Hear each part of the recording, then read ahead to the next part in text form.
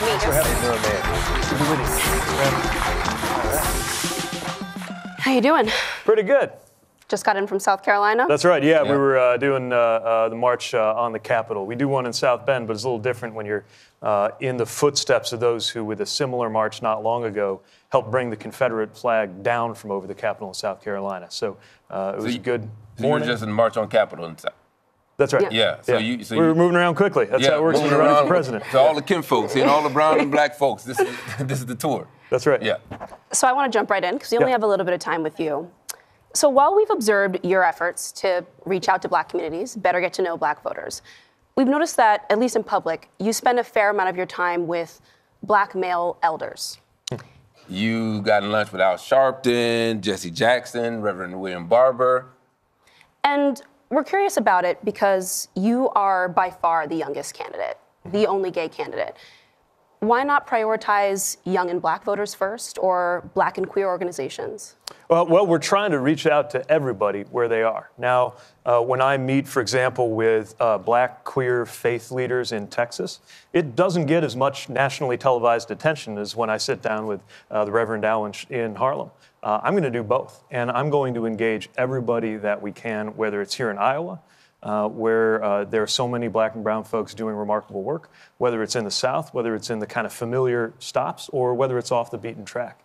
Also, some of the engagement we do isn't made for TV, because sometimes I got to be more in receive mode than transmit mode. But we work everywhere we go to have smaller conversations where we're really not just sharing my case for why I believe I ought to be president, but making sure that we've taken on board the concerns of the people we're speaking to. So in the last 9 months to a year, what have you learned about black people?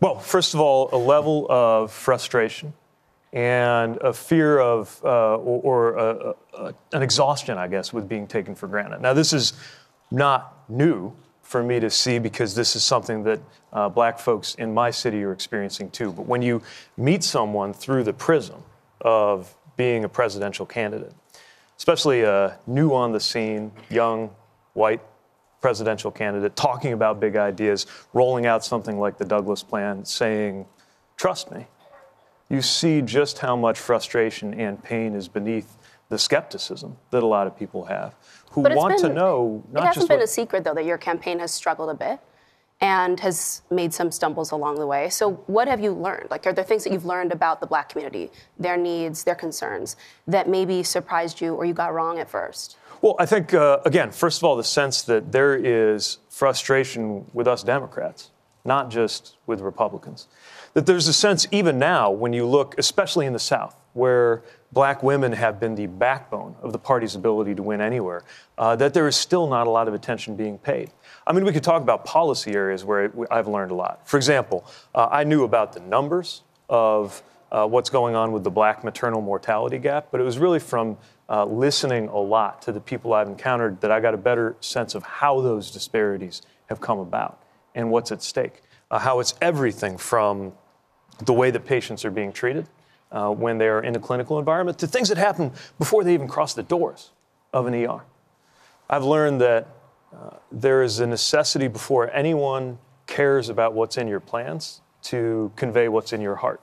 So I've worked to do that.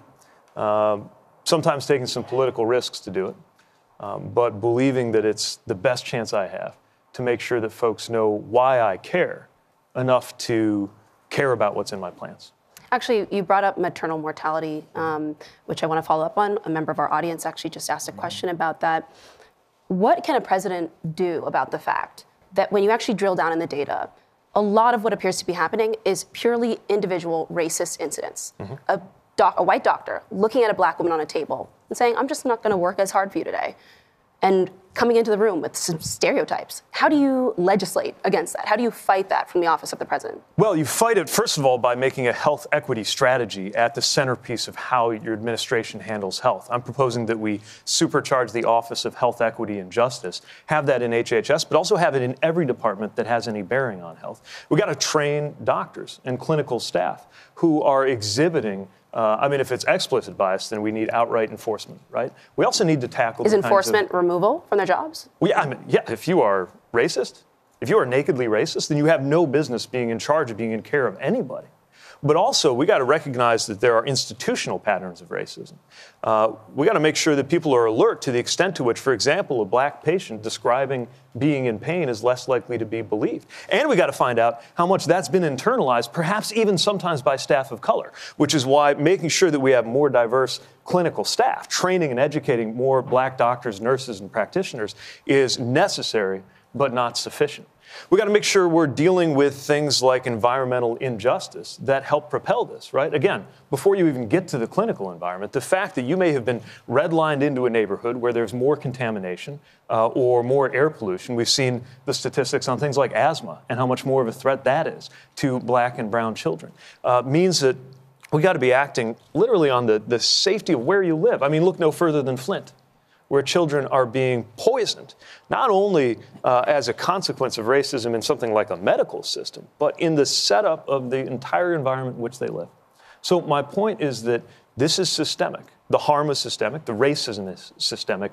Therefore, the solutions have to be systemic. But so many of them can be acted on using the powers of the presidency, to make sure that health equity is a responsibility in the Department of Housing, as well as in the EPA, as well as in the department that's officially in charge of health, and making sure that through legislation as well as administration, and frankly, culture, having a president who's going to talk about these things is needed in order to make any progress. I want to talk about another systemic issue.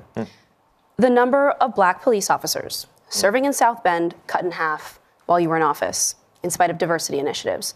You've been at the center of scandal around the demotion of the first ever black police chief, Chief Darrell Boykins. A recent Root and Young Turks investigation found that black police officers working in South Bend repeatedly reached out to your office to discuss systemic racism and didn't receive a response. Why didn't you meet with those officers? And what exactly did you know about the racism they faced while they were serving? So first of all, I met and spoke with black officers all the time. Now, it is true that sometimes when an individual officer, often as a consequence of being disciplined, was appealing to the mayor's office and trying to go around a process, that we asked them to respect a process. How does that process work? Well, we have a board that is appointed that makes decisions about hiring and firing and discipline. I directly appoint that board, and I saw to it that that board not only was diverse, but actually majority African American, because these racial questions are so important. I get a lot of questions about why I removed a black police chief. Almost never do I get a question about why I appointed a black police chief in the first place. It was largely because of his expertise and strength when it came to community policing. But when federal investigators came to South Bend and were investigating practices in the department, and I did not find out from him, that changed our relationship and changed my ability to have him in the role that he was in. Look, this is a painful issue in our city, and this is a painful issue in every city. But when we're dealing with it in our community, it's not from the luxury of a committee room. We're not debating these things in the abstract. We're dealing with them. And on my watch, in our city, we led the region in transparency on information about what was happening in policing. For example, publishing data on the use of force down to the incident level. And that's part of why use of force went down on my watch. We acted to make sure that we had that kind of diversity on the board that was in charge. We acted to make sure that community activists were empowered in helping change the policies on how policing works. We didn't get it perfect, but we have had to face these issues on the ground, and we got results to show for it. Simple question, Mayor. There are fewer black officers working in the department than before you were hired. Yeah. Why is that the case? Well, this is an area where I've admitted we're not where we want to be. I'll tell you what we did about it. We worked to make sure there were more programs working with high schools and where we had young people who would cultivate an interest in policing. We mapped out the application process to look for areas where there might be a disparate effect. And we conducted outreach in the community to make sure we were asking more people to be part of the solution. And now we've started to see some activists who were largely coming at the conversation originally out of concern, some even willing to apply themselves. But clearly, it hasn't happened nearly enough. And this has been a challenge for departments, especially post-Ferguson, around the country. I get that there's a challenge for departments, and there's tons of processes and different boards that people need to move through. But some of this does seem pretty simple. 10 officers in June of 2014 sent a letter to the Common Council asking that they investigate. They didn't receive a response. Starting in August, numerous police officers reached out on an email to your office, specifically your office, asking for a public meeting. They didn't even receive a response, something saying, hey, you have to take this other process, go through this link, call this other person. They didn't receive a response. That seems like a very simple thing that you could have done to address their concerns. So again, we're in contact with officers a lot, and some of these involve cases of officers who were being disciplined or experiencing issues around alleged officer misconduct on their part. I'm not going to get into all of the details because a lot of times when that happens. Are you saying half of all black police officers serving at the time had maybe done some kind of misconduct? No, and I'm not going to get into the case by case. What I am going to say is that when somebody threatens to sue you, you make sure they're talking to a lawyer. But you couldn't have even set up a meeting with them to just hear it. I have had countless meetings with officers, including officers of color in our city. All right. I want to move on to the next question. We only have a little bit of time left. You released a mental health care plan with a focus on addiction and deaths of despair. So I want to ask you about two key groups at risk. A recent study found that from 2001 to 2017, the rate of death by suicide for black boys ages 13 to 19 increased by 60%. The rate for black girls, 182%. A separate study found that over half of trans male participants had attempted suicide at some point in their lives, just under 30% of trans women. What do you think is behind those numbers? And what exactly will your plan do for black children and trans people specifically? I think what's behind it is the crisis of exclusion that we're experiencing as a country. And that's happening in institutional ways. People being harmed directly, whether it's institutional racism, whether it's this president's war on trans Americans, on everything from telling them they can't serve in uniform to making it harder for a trans student to do something as simple as use a bathroom in a school. There's this sense of being under attack. There's a sense of pressure and weight. And if you were at the intersection... So hold on, if I can interrupt. We only have a few more minutes left, right? We understand the problem. So you don't have to explain the problem. But the question is... I was just trying to answer the question about my view of how it came about. Right, but what will you do about Yeah, okay, so we got the You Belong mentorship program. That's one thing that I think needs to get into the schools because it's often at that young and vulnerable age that these issues kick in, that people feel that pressure. It's having a president who tells trans Americans that they are supported, who lifts up things like the invisibility far too often of the crisis of violence against black trans women that I also think affects the mental health of Do you think the president younger. has made young kids of color and transgender people, do you think he's made their mental health worse? No question. No question. When you believe the leader of your own country doesn't see you or doesn't want you to succeed, of course that is bad for your health. But let's not pretend that when we replace this president, that everything's just going to get better. Because a lot of these problems have been mounting for a long time. Some of these problems are as old as the racism woven into the American story itself. So just to make sure I'm working through the solution side, this is part of what that Office of Health Equity Justice I'm talking about is going to work on. Also, we got to put some dollars, some concrete resources into this. That's why I'm proposing what we're calling healing and belonging grants that go into community efforts that are making sure that our youth, and especially our most vulnerable youth, are lifted up. This is also why people need to see people like them in positions of authority. And whether we're talking about in a school building, if I got my numbers right, the most diverse teaching staff of any district in anywhere in Iowa is 92% white, the most diverse one. We can use funding through a program called Title II to make sure that we are building the diversity in the teaching and administration staff of the first authority figures that many of these young people will encounter, in addition to making sure that we got an administration that reflects the diversity of America. So some of it's concrete funding for interventions, some of it's representation, and some of it is the culture that we send from the highest office in the land. I'm going to try to squeeze in one last really quick question. You've stopped short of embracing student debt cancellation and making public college free for everyone. Your plan does make public college tuition free for households about $100,000 and below. But in many communities, $100,000 doesn't actually go super far. And for Black and brown families who generally have less access to generational wealth, homeownership, investments, could that cutoff sting? No, I mean, this is why we're being intentional about making sure the resources go to where they're needed. First of all, let's be clear. What I am talking about is the biggest expansion in college affordability in modern history. Now, if you're making more than $100,000, I need you to pay at least some of your own tuition. But we also have other forms of support. Pell Grants, making sure that we are supporting living expenses for students, and knowing that black and brown students are more likely to be, for example, expected to support family members because of that issue of generational wealth. It's why, as part of our Frederick Douglass plan to dismantle systemic racism, we're looking at supporting entrepreneurs who go on to create jobs for others with a debt for jobs program. In other words, if you emerge from college, you've got that degree and you do have college debt, and you're creating opportunity for others, and you were Pell eligible, we make sure that we remove that debt too. Of course, you can already get public service loan forgiveness, but right now the program is terrible. It's almost impossible to take advantage of. We're going to make it more generous. We're going to make it more user-friendly. All of these steps taken together are designed for this purpose, to make sure that cost is never a barrier to being able to go to school. But let's also remember that what a lot of folks, especially a lot of first generation and especially a lot of black and brown students are up against, is that they don't get a chance to complete college. The worst shape you could be in is debt but no degree. And that's why we've got to deal with the barriers, including financial barriers like the cost of living that the Pell Grants are supposed to help with, that make it that much harder for the students who hold the promise of being the next generation of black doctors who aren't going to make these mistakes in the ER, and black law enforcement leaders who are going to lead law enforcement with a heart for justice, and black presidents who are going to allow young people to see something different when their mental health is under pressure from the racism that they face. That begins with our ability to create those educational opportunities and make sure they're actually succeeding in completion. Thank you, Mayor. Right now, we're going to take a couple questions from the audience. All right.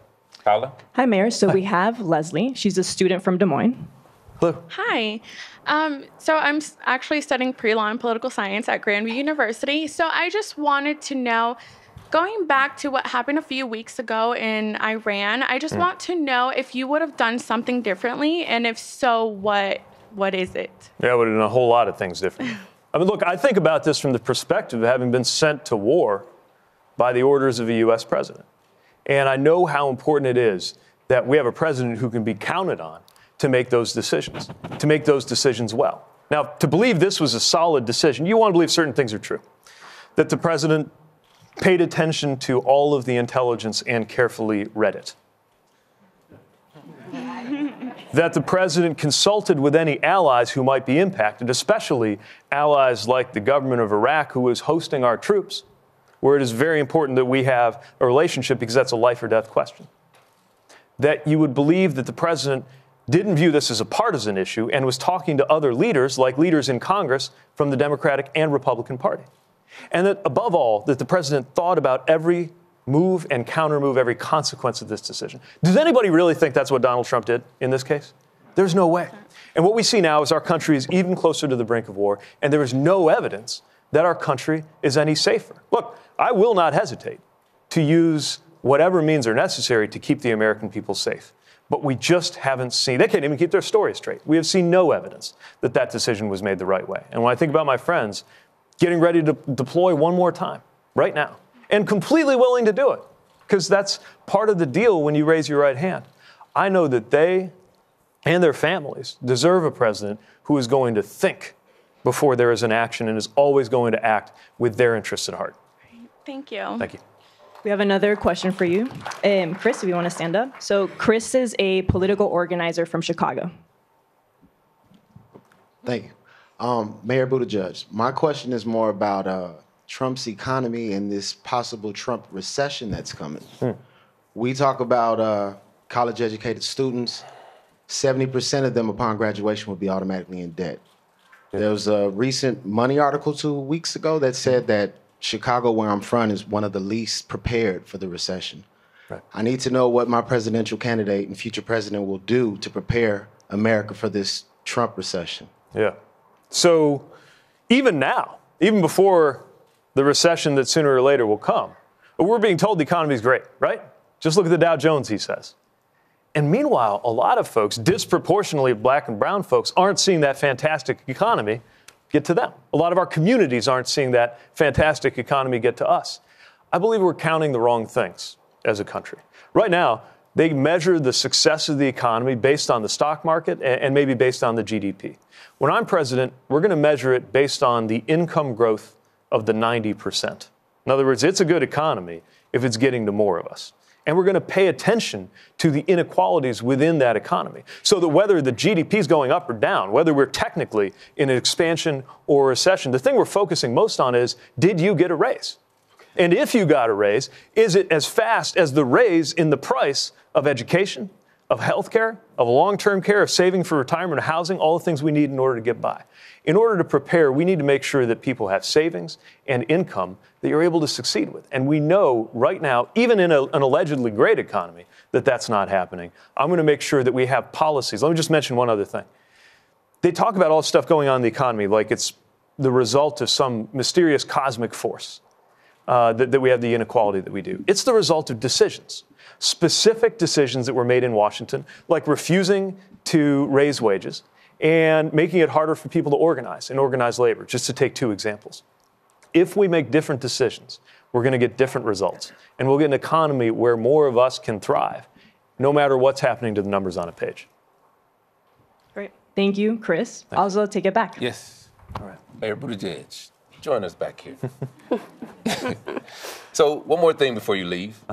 We have a segment that we call, wait for it, the short answer. You're going to try to get me to give short answers, huh? Yeah. Yes. Right. Yeah. Speed round. Let's see what we can do. Speed round, yeah. You have 60 seconds to answer as many questions as possible. Okay. You can get a pass if you want to use it, but the audience Only will one judge pass. you. Yes. Is there a prize? A standing ovation, You might maybe. become president. I don't know. All right, that's pretty good. Let's try it. Are you ready? All What right. does that ever be? If Antonia and I invited you to a potluck or barbecue, what are you bringing? Oh. Is it a breakfast potluck? See, No. you already No, messing up. like 4 man. p.m. Breakfast. It's going to be chips and salsa. Okay. Flying or teleportation? Flying, because you never know it's going to be the same you that gets You messing up the short answer already. flying. How do you prefer your grits? Sugar, salt, or cheese? Cheese. What are some of the blackest cities in America? Like by population? Yeah, just list off a couple.